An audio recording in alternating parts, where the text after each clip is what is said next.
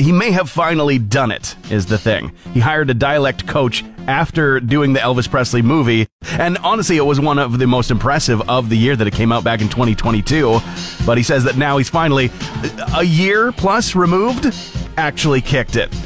Sometimes I do it where I have to hold back from, like, repeating the accent to the person who's saying it just because my brain does it automatically. But how awkward is that? You talk to somebody British accent and then you start pulling one out of nowhere?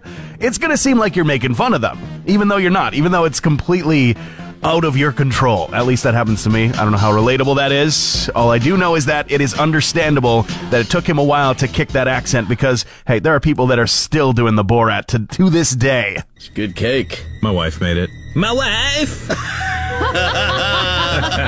Borat! Do it again. Jeff, get in here. You gotta hear this. My wife! Yeah!